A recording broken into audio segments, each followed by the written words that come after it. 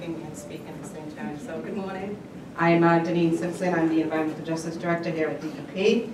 And this morning I'm going to be talking about the 2017 EEA-EJ policy changes, the policies that affect DEP, give you an overview of the environmental justice at MassDEP, give you some participation suggestions when working at EJ communities, and then wrap it up with next steps here at MassDEP.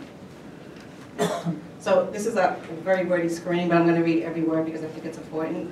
So environmental justice is based on the principle that all people have a right to be protected from environmental hazards and to live in and enjoy a clean and healthful environment, regardless of race, color, national origin, income, or English language proficiency. Environmental justice is the equal protection and meaningful involvement of all people and communities with respect to the development, implementation, and enforcement of energy, climate change, and environmental laws, regulations, and policies, and the equitable distribution of environmental benefits and burdens. So pretty much what this is saying is no matter where you live, who you are entitled to clean air, fresh water, or I should say fresh water and clean air, and be involved and have opportunities to participate in implementation of environmental laws, rules, and regulations. And no one community should have an unfair burden of environmental issues in their community. So the policy was signed by Secretary Beaton on January 31st, 2017. And here are there's more changes, but these are probably the most significant changes. So it directs the energy and environmental agencies to consider impacts of climate change on EJ communities and to work with other agencies and secretariats. So everything that we do as an environmental agency, we should think about the impacts of climate change in that EJ community. It also updated the criteria that determines EJ populations to 25%. So the 2002 EJ policy did not have that 25%. It just had the 25% minority, 25% foreign born, 25%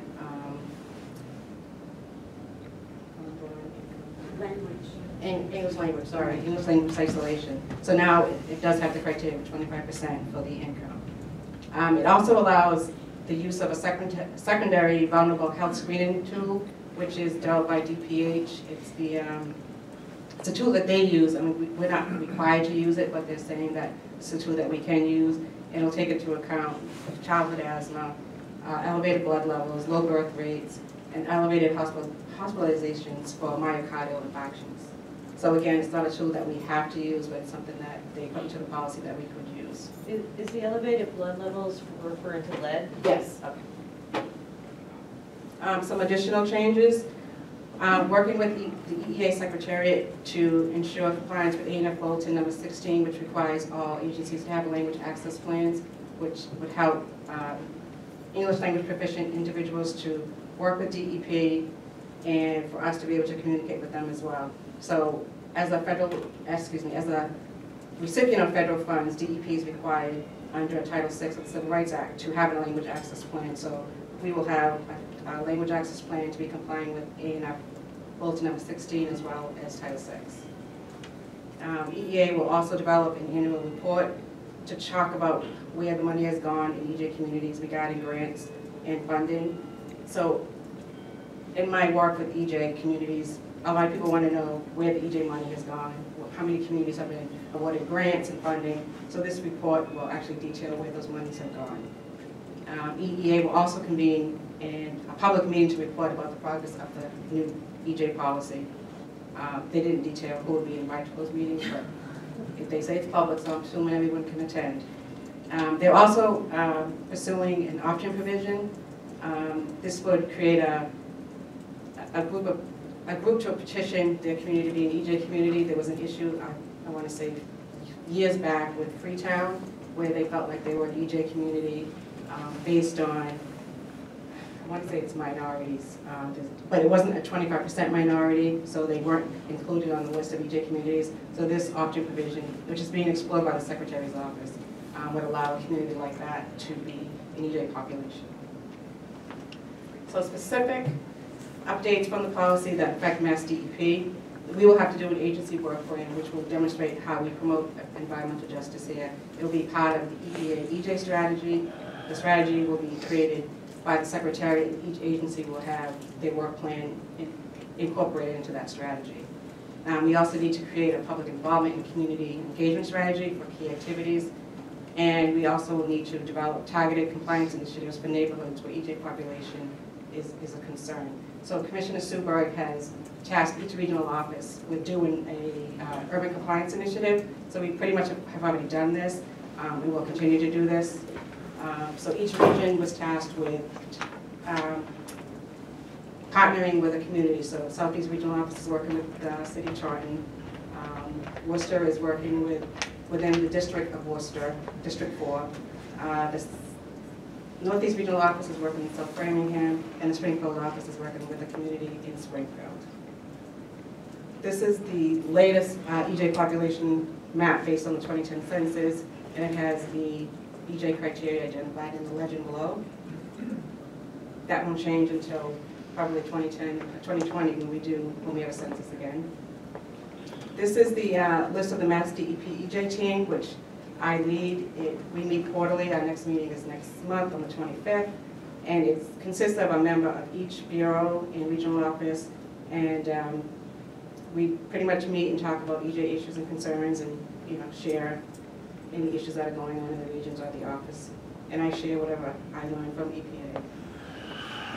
So the mission of the EJ team is for us to advise senior leadership on what's going on at the community level. A lot of the times, it's the regional staff or the technical staff that know about these things before it reaches the level of senior leadership. So we talk about, what's going on in each region or office, and it gets elevated as needed to the senior leadership. Some recent work that we've done at MassDEP regarding EJ, as I mentioned before, the commissioner had a priority of tasking each regional office to do an urban compliance initiative, collaborating with the community to provide technical assistance. I already talked about where they're happening. We may continue that initiative as going forward. We also had back in November, a Reggie EJ community involvement meeting. This was due to the EJ organizations in the 9 Reggie states wrote a letter to all the commissioners, mayors, and wanted to know if they could participate, how they could benefit from the Reggie proceeds. So we had 2 meetings, one in Dartmouth, one in Springfield. We did some translation because up in Springfield there was a large population of Spanish speakers, so we had the fact sheet translated into Spanish. We held the meeting at night from 6 to, it was supposed to be 6 to 8, and being like 6 to 9. And we pretty much reached out to the community groups in those areas to find out what other organizations we were missing to make sure that everybody had an opportunity to attend. This is on our website. It's not on the EJ page, but it's on our MassDEP webpage if you want to know more information about that. And then the day-to-day work that we do here at DEP, coming out of my office, I get calls all the time on projects that are being proposed in EJ communities, what people need to do.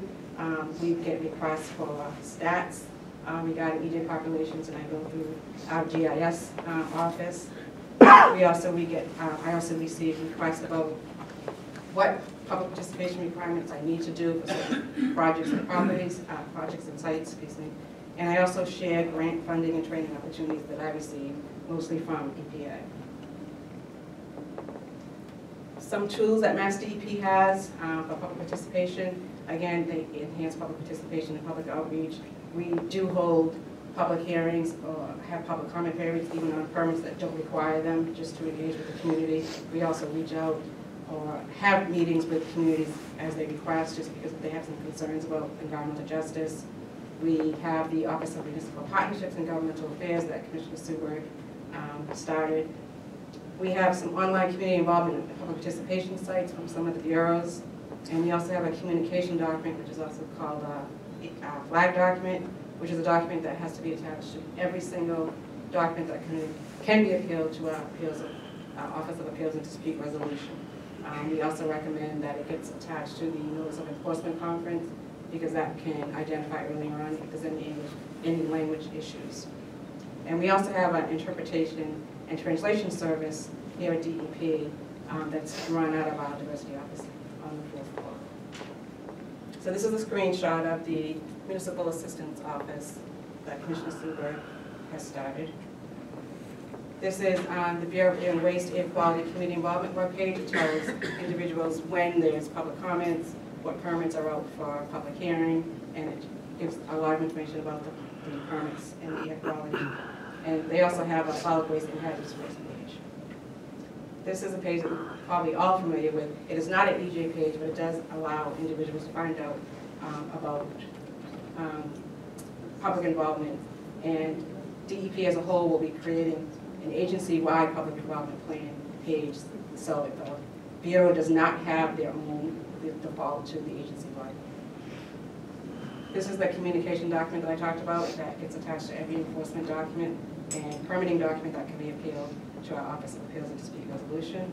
It's also used, I would say, I had someone call me probably like a month ago. She had sent out a document to someone with no response, so she thought maybe language was an issue. So she attached this document and found that the person did not speak or read English, so this document did help in that case too. But we don't enforce people to use it for that purpose. It's mainly for documents that can be appealed to OEDR. This is the Mass EJ Alliance list. They were instrumental, this group, in developing the first EJ policy back in 2002, and some of these organizations were also instrumental in the Executive Order 552 signed by Deval Patrick back in 2014. The organization in red, ACE, is the lead of the Mass EJ Alliance, and then the bold organizations are organizations that I've actually worked with since I've been in this position, and I believe that this organization has kind of been silent, but I heard that they're going to be revamped in 2017. I'm not sure in what form, but I'm waiting to hear some more about that. So here's some recommendations for public participation in EJ communities. Know your community, know the demographics, know who the community leaders are, touch base with those organizations, because if you get to those people that the residents trust, you have a leg up when you're working in those communities. Faith-based organizations are huge as well. Engage early, have open houses, public meetings, hold pre-application meetings with the community, provide EJ fact sheets, obtain a list of EJ organization contact lists, which was the previous slide, and consult with the public and involve them. Build ongoing two-way relationships based on trust, and be authentic. Social media, we know that has changed. I went to a community meeting in Brockton, and they only posted the meeting in the Brockton Enterprise, and not one resident was there because they do not read the Brockton Enterprise. So you need to look into the ethnic papers. You need to look into the local cable stations, Facebook, Twitter. Even if the older people don't use Facebook or Twitter, there's the younger people do, so they could get the word out. And I would say collaborate with the public as well. And here's a few more tools for you. Translate public notices and other key documents. And I only say this if English isolation is an issue. Obviously, you don't need to translate if English is not a concern. Offer interpreters if English is an issue. Empower the public, give them a voice, and also listen to them as well. And something that's very key is negotiate early and tell them what's on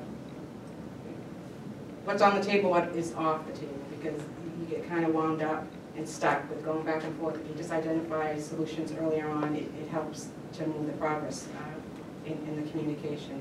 And again, communication is key. So next steps here at MassDEP, since the EJ policy has been finalized, we need to start our strategy. The EJ team, the Bureau leads actually started this strategy document. We called it our work plan, and it's actually with the Commissioner right now under review. We've also started to translate some key documents with the use of the interpreter and translation services here at DEP.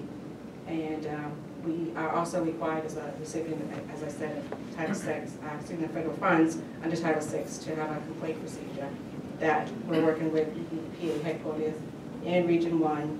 The document is in its final draft and it's with the Commissioner for his review.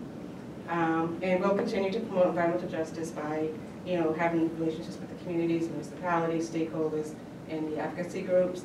And EEA part of the policy will offer training for all EEA staff, and we'll also be doing our own training here at DEP. And if you have any questions, I know that was very quickly, but I'm here for a few more minutes. Otherwise, you can visit the website, which is the EJ website. You can contact me, my phone number and email address is out there as well. Thank you. Any questions? And this is good that there's an additional focus on EJ communities, but just kind of a practical question. Does all this come into play for any type of construction or facility that just needs a state permit? Or where's the kind of the dividing line? So or is there one? if you're working in an environmental justice community, this will come into play then.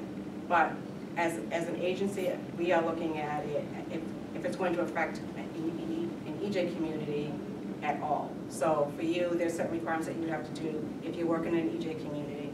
But as a DEP employee, we need to look at like the bigger picture as well. Does that answer your question? Well, I just thinking in my world, like someone wants to go to a gas station or something like that. Is there additional, well, maybe this is part of my second question. Is there additional permitting, like what's the difference between locating some facility in an EJ community and one that isn't? Is there additional permitting required? I mean, again, this is all, the outreach and all that part of it is important, but I'm just, from a practical standpoint, is there additional permitting? Is there additional appeals? So there's additional permitting when it comes to air permits.